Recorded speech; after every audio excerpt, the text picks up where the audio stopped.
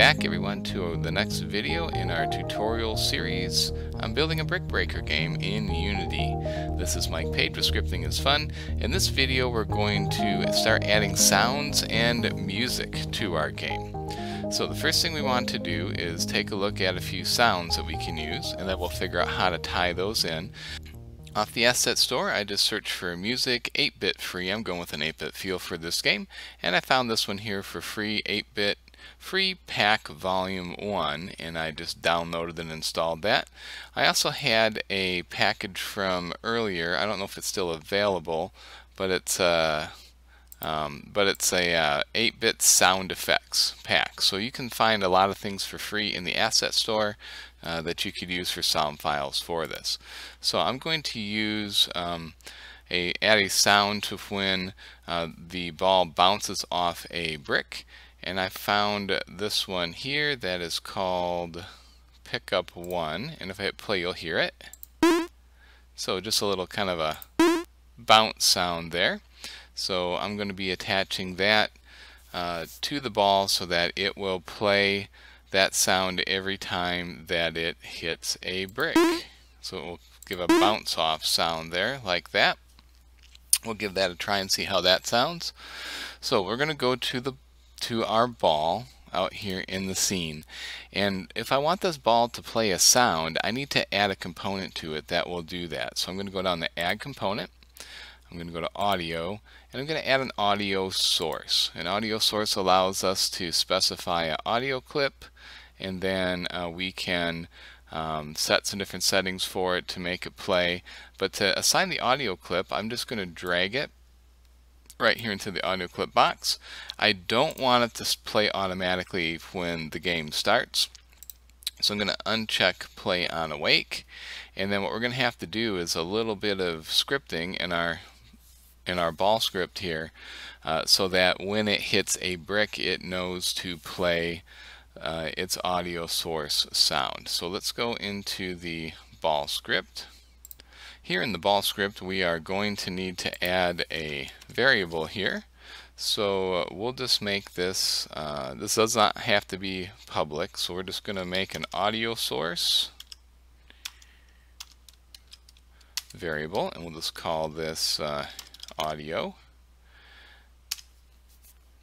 And then when the game starts, we're going to go ahead and use a get component to just get a reference to the audio source that's on our ball here. Alright, so in the start function we're going to use the get component method here like we did before. So we'll just say audio equals, and then we'll say get component.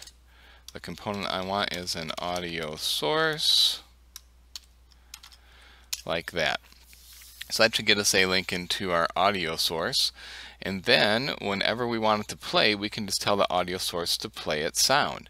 So we're going to go to on trigger enter, where we have hit a brick, and we're doing all this stuff now when we hit a brick. So somewhere in there we just want it to make it sound, so we can just do that anywhere in here. Let's go ahead and just maybe add it. Let's see, this is if it breaks. So maybe we'll want another sound to play if the brick actually breaks. We'll see though. This is if it doesn't break. This is if it's just a brick. So let's just put it down here at the bottom so that if it's just a brick at all, it will play the sound. So all we have to do is say audio.play, and that will cause it to play that clip once through. All right? So let's just see if we get some audio now when we go out here and play our game. Alright, here we go. So you see every time I hit a brick now, it is playing its sound. So there we go. We've got it playing the sound anytime it bounces off the brick.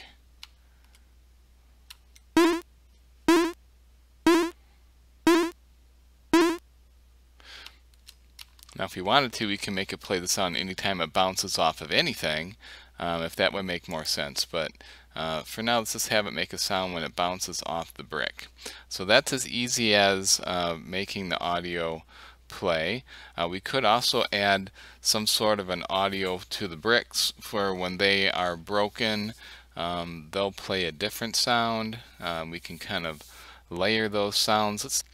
Okay, so if we want to make an explosion sound or some sort of a sound when the brick is destroyed, we could certainly do that. Right now we're instantiating in our explosion effect. So let's find our explosion effect here. Here it is. And we could just add an audio source to our explosion so that when the explosion is created, it plays a sound effect. So let's do that. Let's go to Add Component, Audio, Audio Source. Let's feed it in a sound clip. I'm going to use this Explosion 2 sound effect. We'll try that one out. And then we're going to leave Play on Awake checked. What will happen now is as soon as this particle effect is instantiated, it'll play this sound one time through. So let's see, we changed that on the prefab, so we should be good to go. Let's try playing and see if we get an explosion sound as well. And we are. Now that explosion sound is kind of long, maybe a little bit more than we need it to be. So I'm not sure if I like that explosion sound or not, because it takes so long to finish playing. But you see the idea of what we've got going on here. Maybe we'll try a different. Let's try loading in. Let's try loading in Explosion 1, which is a little lighter of an explosion. Let's see how that one sounds. Maybe.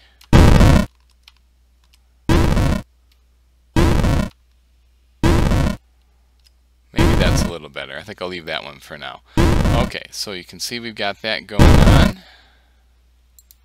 So we have our bricks making an explosion sound as well, and we can just do all sorts of different sounds here if we want to. We could add a sound when it bounces off the paddle. We could add a sound for when we fire it from the paddle.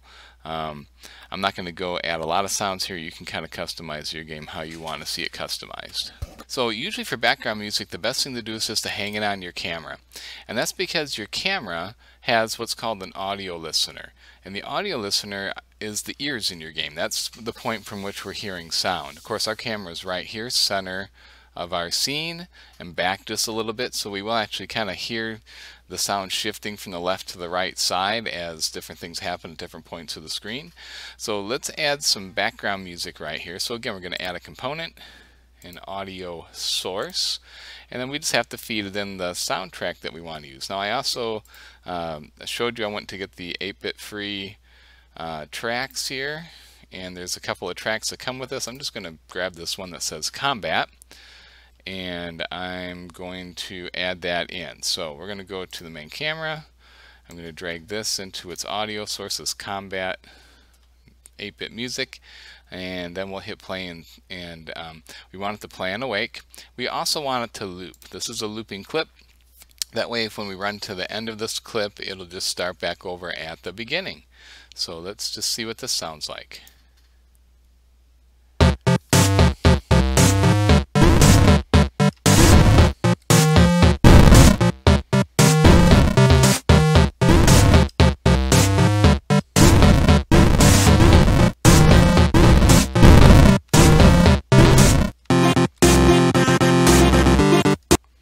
Okay, so you can hear that the music is all playing and you can hear all the sound effects, but we don't really have much control over the balance here.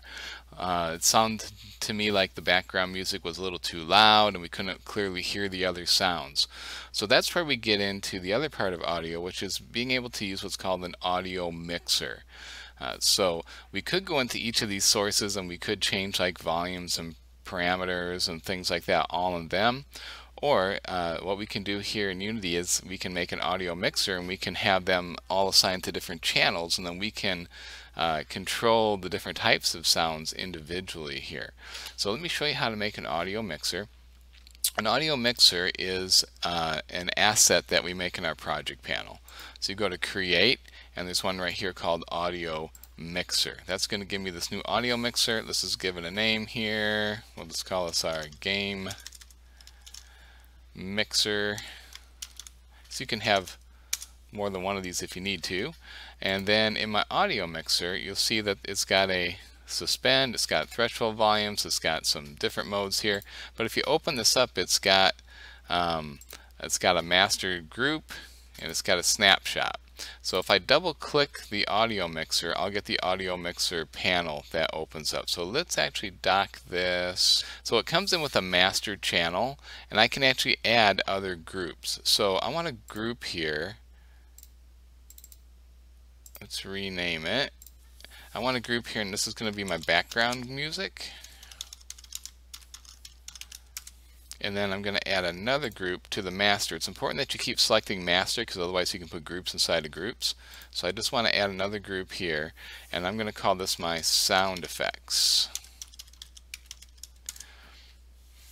Alright, so now what I can do is I can go to all my things that make sound.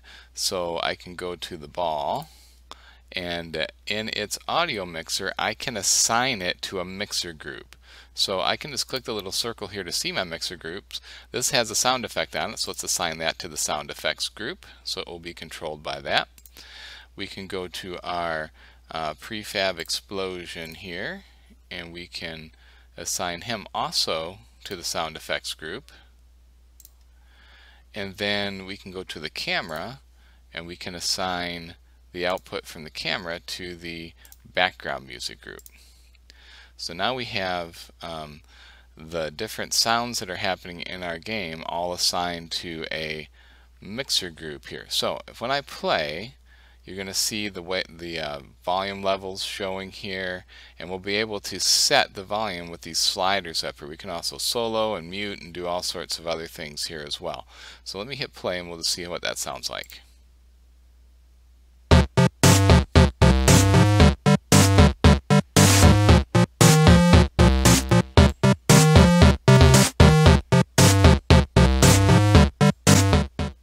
Right, I'm going to bring the volume down here so you can hear me talking, but when you're in play mode, you'll get this button here, edit and play mode, so you can click that and then we can see what's happening as it goes. So this is the master volume, which affects everything. So I'm going to put that back up to 0, and then I'm going to pull just the background music one down. So now I'm able to just affect the background music level here. So this is where I can balance how loud I want that background music to play. So maybe we'll try something like this. And then of course I can mute that for now if I want to, so that you can hear me talking again. And then we can also go in here and play with the sound effects. So let me play the game and hear some sound effects.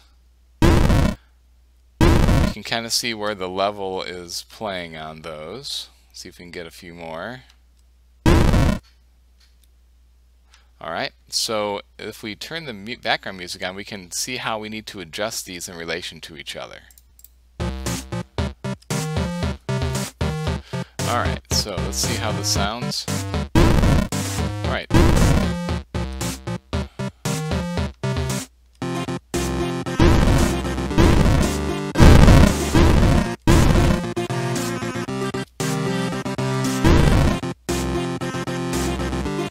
Alright, so one thing I was hearing when I was testing that is the explosion effects are kind of covering up the bounce effect of the ball. So we could either put those into two different groups, or we could go in and we could play with the actual audio source. Let's go ahead and add another group here. So maybe we'll rename this one to explosions.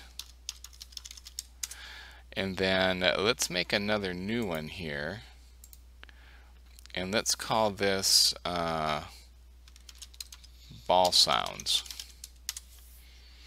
Alright, so now I've got another one. Now I just have to go out here and make sure that the explosion on my prefab explosion here is set to the explosions. It is. And then let's go to the ball, and let's make sure he is set to the ball sounds. Okay, so now that means I should be able to pull the explosions down a little bit. And then let's go ahead and test this out again and see how it sounds.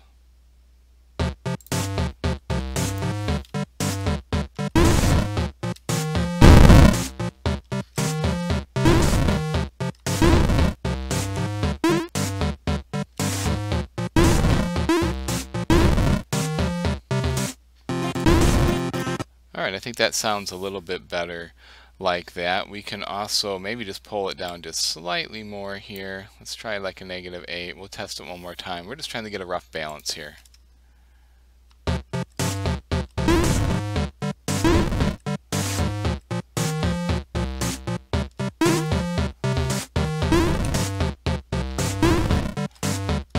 Alright, now I think I pulled it down a little too much. So let's put it back up to like maybe a -5. And then we can kind of keep tweaking that as we like. So there we're breaking out the different types of sounds. And if we put different kinds of explosion sounds in there, we could add them all to the explosion channel. If we added different sounds to the ball, depending on what it hit, we could add that to the ball sounds panel. And that gives us the ability to control all of our volumes of our music and all of that. We can also access this mixer from scripts as well, and we can override settings and change settings dynamically as we need to. We could expose this in a menu so that the player could kind of balance his own sounds or set how loud the background music is in relation to other things, or even just turn these different things on or off if they don't want any background music at all. So it gives a lot of flexibility. We've really just touched the bare minimum, bare bones types of things you can do with the audio mixer. This goes really deep. If you are into sound and into mixing sound, then there's a lot here that you'll like inside of Unity. So there we go. We've added some background music. We've added some effects to the ball and some explosions and some bounces and all of that. And I invite you just to find other sound effects, put them in your game. You know, it really can add a lot to the feel of your game, the excitement, the fun, the energy, to put good sounds into your game and immerse your player a little bit more in it. So that's going to be the end of this video. As always, thanks for watching. If you have any questions, leave them in the comments below and I'll get to those as quick as I can. Hope you're finding this useful and enjoy the rest of your day.